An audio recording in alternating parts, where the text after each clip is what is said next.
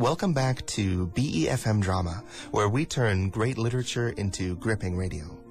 I'm your host, Joshua Cornwell, and today we're bringing you part 5 in our 5-part adaptation of the Six Napoleons, a classic Sherlock Holmes mystery from Sir Arthur Conan Doyle.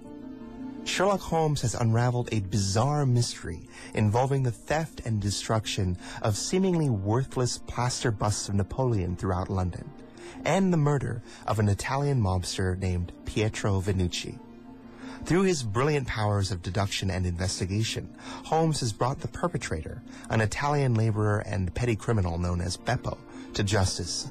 But the mystery of why the plaster busts of Napoleon were targeted in the first place remains unanswered. Join us now as we return to the story and resolve these final questions here on BeFM Drama.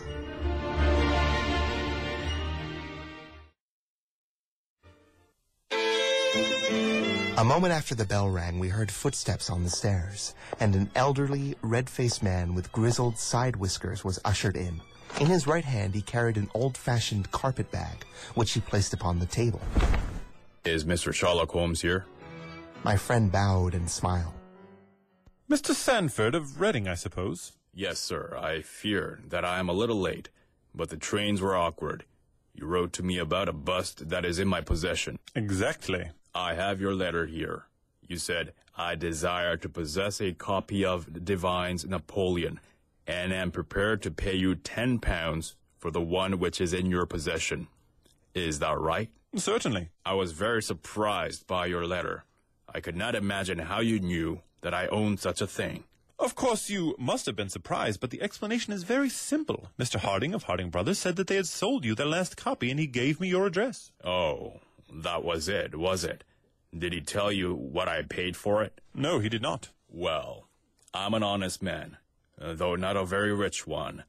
I only gave 15 shillings for the bust, and I think you ought to know that before I take £10 from you... Your honesty does you honor, Mr. Sandford, but I have named that price, and I intend to stick to it. Well, it is very generous of you, Mr. Holmes.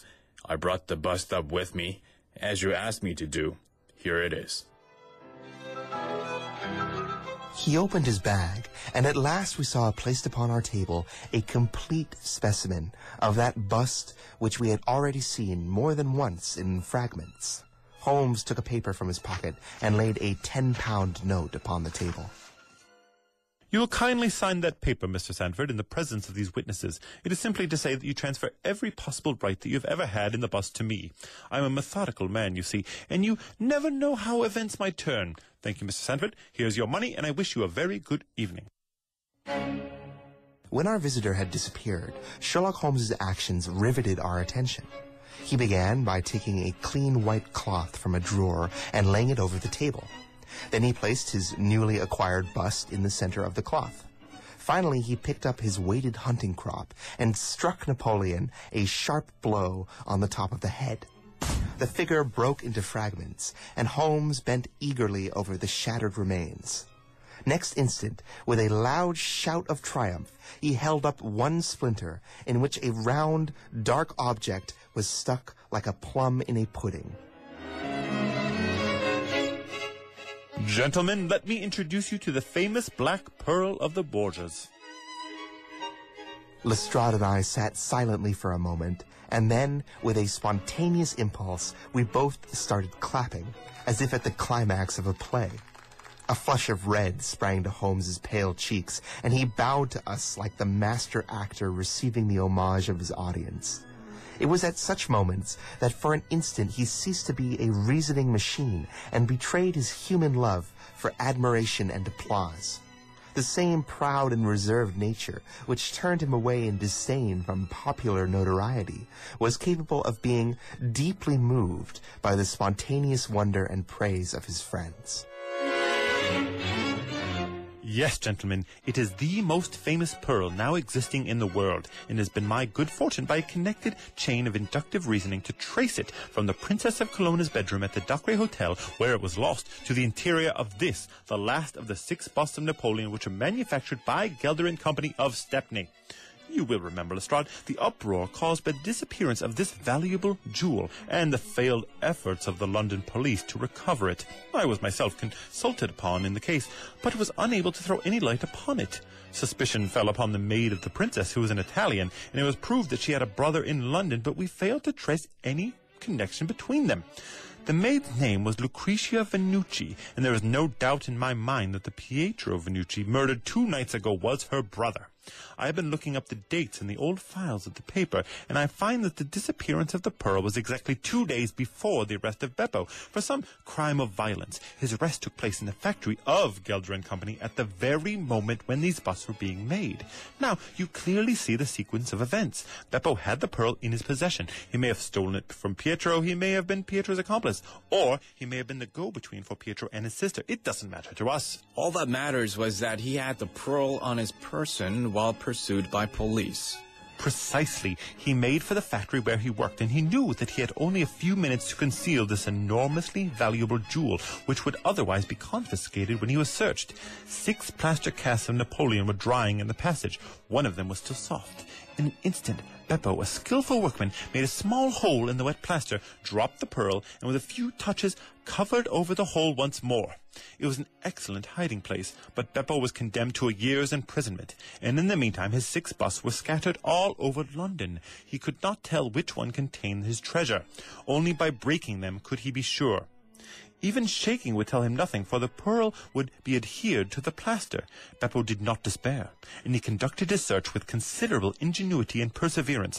Through a cousin who works with Gelder, he found out the retail firms who had bought the busts. He managed to find employment with Morse Hudson, and in that way tracked down 3 of them. The pearl was not there.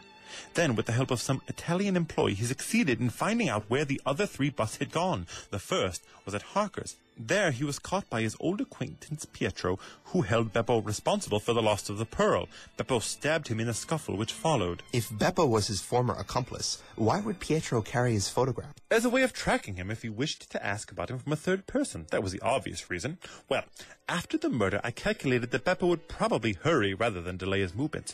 He would fear that the police would learn his secret, and so he rushed on before they could get ahead of him. Of course, there was a chance that he had already found the pearl in Harker's bust, and I had not even concluded for certain that it was the pearl, only that it was evident that he was looking for something valuable, since he had carried the bust past the other houses in order to break it in the garden, which had a street lamp shining upon it. Since Harker's bust was one of the 3, the chances were exactly as I told you, 2 to 1 against the pearl being inside it. There remained 2 busts, and it was obvious that he would go for the London one first, with Reading so far up to town. I warned the residents of the house so as to avoid a second tragedy, and we went down with the happy result you've seen. By that time, of course, I knew for certain that it was the Borgia pearl that we were after. The name of the murdered man linked the one event to the other. There only remained a single bust, the Reading one, and the pearl must be there. I bought it in your presence from the owner, and there it lies. We sat in silence for a moment.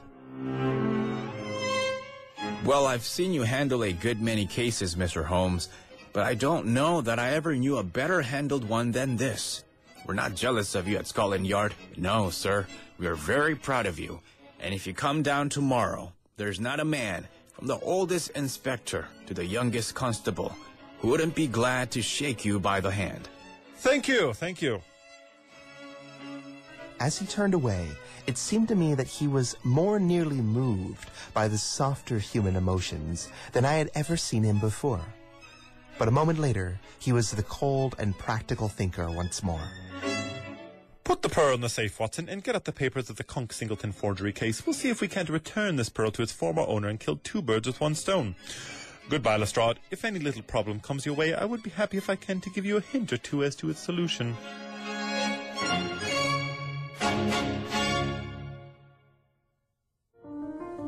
With that, we've come to the conclusion of our 5-part adaptation of the 6 Napoleons here on BeFM Drama.